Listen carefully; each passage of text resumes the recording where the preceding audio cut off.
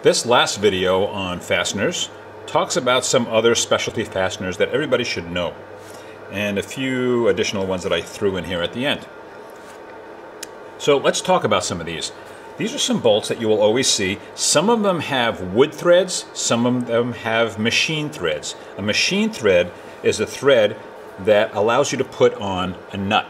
Okay, so this would be a screw with a machine thread, and it's a very consistent thread that allows a nut to go on it. Right? That's the machine thread. A wood thread is something that comes to a point that you put into the wood, and the threads dig into the wood and cut their own threads into the wood, so it grabs the wood. All right, like a wood screw would. Standard wood screw would have a wood thread. It does not take a nut. Okay, so that's kind of some characteristics about this, and they have different style of heads, and they're used for different purposes. So if you're looking at the handout that we have that goes along with this fastener lesson, we have pictures of all the different bolts on here, so you should be following along. The first one is called a stove bolt. A stove bolt looks like a round head wood screw. It has that round head with a slot on it, usually a straight slot, but it can be Phillips and other things. But it's a machine thread, it's not a wood thread, and it's designed to have a nut on it. So the nut will go on here. This is called a stove bolt.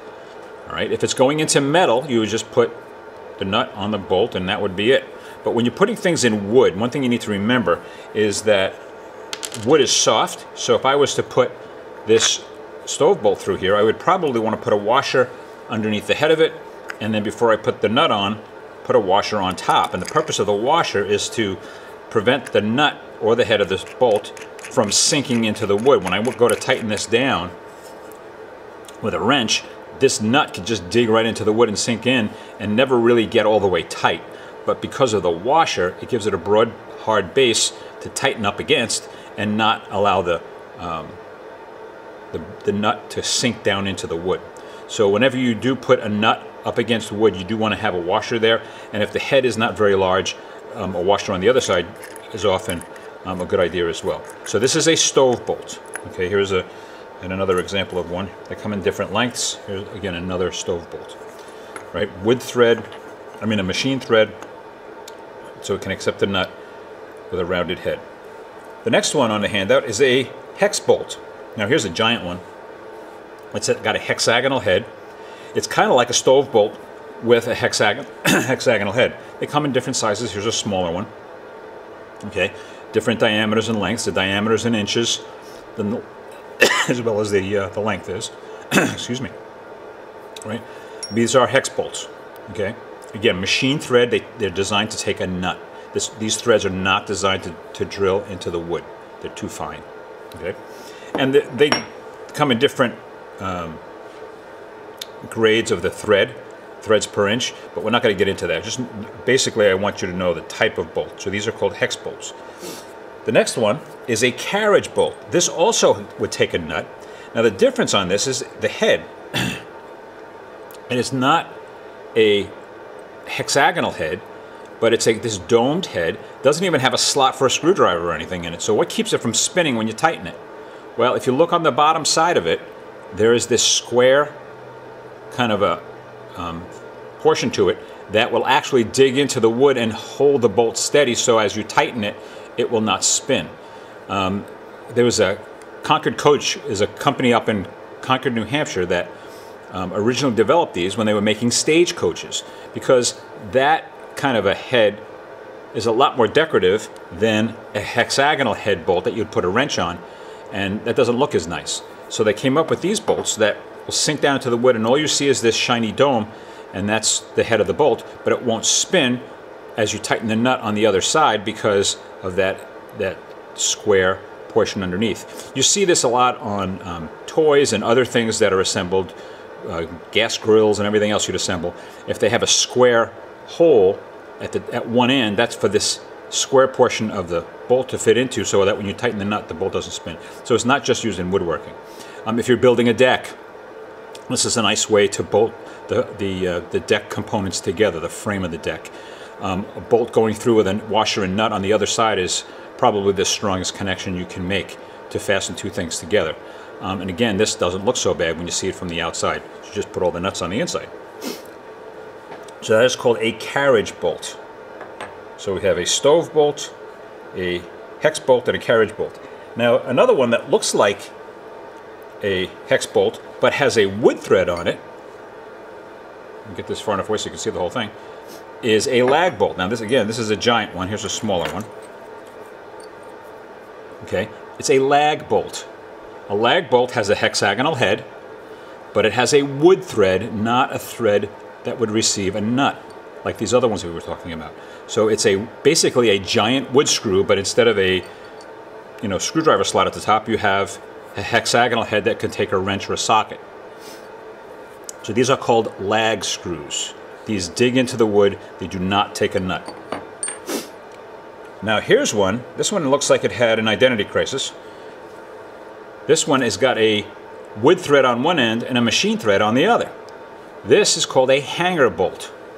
What the heck would you use a hanger bolt for? There's not even a place to put a screwdriver or a wrench or anything on this thing. Interesting. Well, the place you will find this, you probably have at least 4 of them in your house.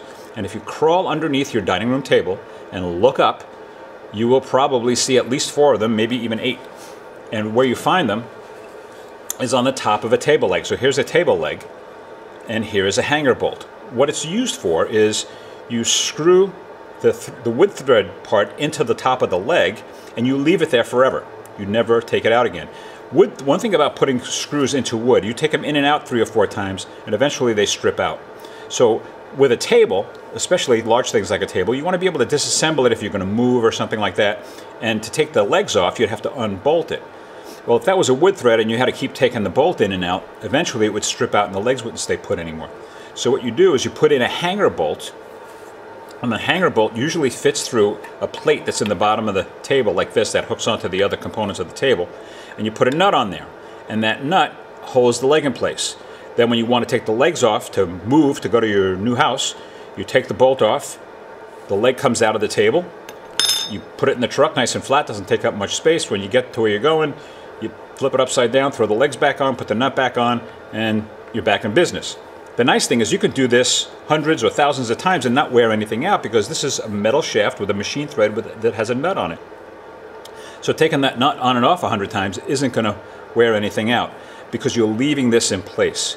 So that's typically where you see a hanger bolt. They come in all different shapes and sizes. Here's again is a little one, right?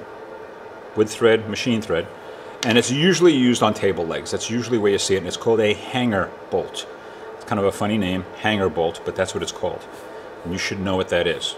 That's going to be on our little test. Now that gives you a permanent machine thread on something. Well, what if I wanted a permanent metal internal thread? This is an external thread. What if I want an internal thread in something? Well, the next thing is called a threaded insert. And this is a threaded insert. It's got a wood thread on the outside and a machine thread on the inside. And what I would do is I would drill a hole into a piece of wood. I'm not going to put this all the way in because I don't have the tool to put it in with, but I would screw this down inside of there, and this would screw all the way down till it's flush, and I would leave this in the wood forever. And then when I wanted to bolt something in, I now have an internal thread made of metal. This one happens to be brass, that I can take apart and put together 100 times. I made some beds for my boys once, years ago, and the way we disassemble it, it's held together with these threaded inserts that hold the side rails on, and every time we move the beds or take them apart, move them someplace else, we can take these bolts out and put them back in, and it doesn't wear anything out. But it's a nice way to have an internal thread in something. Okay, so again, you have an internal thread, but this is screwed all the way in. I don't have the strength to do it with my hand, but they make a tool that does this, and they show it a screwdriver slot, but I've never successfully put it in when using that. But if you took a hex bolt like this and put a nut on it, you can even use that. You tighten it down till the nut hits, and then turn the whole thing with a wrench, and it drives that in there, and then just back off the nut, and then unscrew this, and you're in business. But the nice thing about this is it doesn't show from the other side. You can drill all the way through if you want to, but you don't have to. So this is nice when you have a situation where the other side is visible and you don't want to see the fastener. So this is a good place for that operation. Another way to make an internal thread is with one of these. This is called a T-nut. I don't know why they call it a T-nut. I don't know where the T comes from, but it looks like a washer with a threaded tube and some spikes on it. And the way it works is you drill a hole and you put this in there and you pound the spikes in so that this stays there. We've already done it to this one. You can see here's the threaded inserts already pounded in there. And that holds it in place. And now from the other side I can put in a screw from the other side. And I've got a very secure fastening through that piece. The downside to a T-nut is that the backside looks pretty nasty. So you can only use this in a place where this other side is not visible. Okay, but it's actually stronger than the threaded insert because there's no way you're going to pull this through. On a threaded insert, if you pull on that hard enough, that could tear out, conceivably. But it would take an awful lot to tear this right through the wood. So these are very, very strong. Again, the downside is that the other side has to be an area that you don't see. If you've ever seen a climbing wall in a climbing gym, very often that's how they made the climbing wall. They take a piece of plywood, drill a million holes all over it, and pound in T-nuts on the backside, and then on the front side they can screw in their different hand holes that they put in all over the place. That's a common use for these things, among many, many, many others. But that's some of these other fasteners that you should know. So these are the things that I want you to know if you're in my class and taking my test. Again, we'll quickly review here. We have a stove bolt that has a machine thread, rounded head, and you can put a nut on the back. A hex bolt, machine thread with a hex head. A carriage bolt, machine thread, but with that domed head with the little square nub on the bottom for a nice finished look, right? Carriage bolt. And then we have the lag bolt, which has a hex head, a lot like the hex bolt did, but it's got a wood screw on the wood screw type thread, not designed to take a nut. All right? A lag bolt screws directly into the wood, cuts its own threads. The hanger bolt looks like this. This is the one that was used on the table leg. Hanger bolt. And then you have the two ways to make an internal thread. One was the threaded insert, and the other was the T-nut. The one that looks like a washer with spikes and a threaded tube. So those are the different types of fasteners that I want you to know. You should be able to identify them. If you went to the hardware aisle in Home Depot, you should be able to identify every one of those kinds of things. These are common fasteners you see all the time. Now I'd like to add a few other things here. These will not be on the test, but there's all kinds of specialty fasteners out there, like I had mentioned earlier in the other video.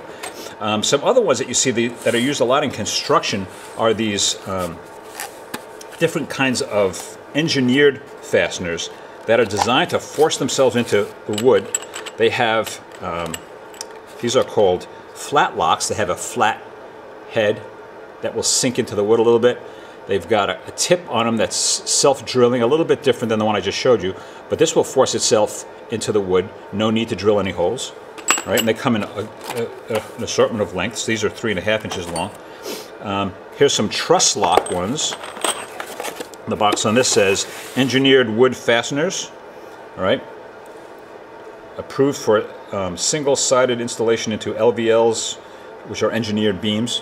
All right, and these are they usually come with a driving head that you can put into your impact driver because that's the way you put them in. So here's the head on these is like a hex head, and it has this thing that would fit into your impact driver and drive these things in. Right? These ledger locks, very similar. Again, slightly different design. On the cover of this box, it shows you all the different ones that this particular company, this is called Fasten Master, and they make all these different engineered style bolts. And they're ledger lock, timber lock, truss lock, head lock. They all have their own purpose. I'm sure if you went to their website or something, they could tell you what each of these is for. But again, there's all kinds of specialty fasteners out there And we can probably go on for hours talking about different kinds of fasteners. There's different kinds of fasteners for drywall and other things. We have different kinds of fasteners that are used for disassembly, where you drill a hole in from one side. That's what this is. Knockdown furniture uses this kind of a thing. And then this round tube is threaded. This goes into the wood from one direction, the bolt goes in from the other, and you can pull two pieces together at the same time. The head is a little bit decorative, so it's okay to have it showing. Here's another crazy kind of a fastener used for countertops, drawing two countertops together from underneath.